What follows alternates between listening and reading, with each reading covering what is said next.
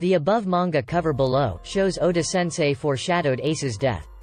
We can see Luffy is crying while holding Skull card in his left hand, symbolizing death, and Ace Spade, symbolizing Ace at his right hand. Now, let us discuss the second manga cover. This cover contains many information like the Gear 4th of Luffy was linked to the appearance of Nightmare Luffy in Thriller Bark arc. Its chapters are flipped. Nightmare Luffy first appeared in chapter 487 and in chapter 784, Luffy's Gear 4th shows.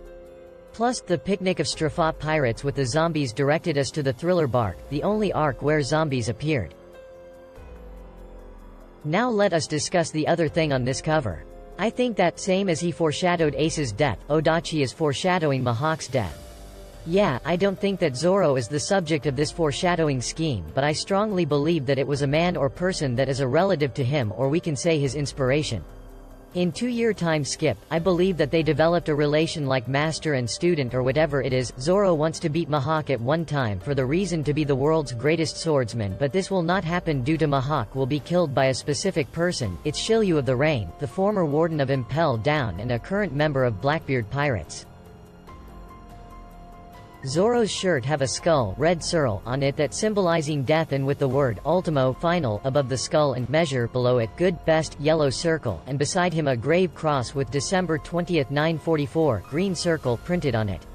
At the left side of this portrait.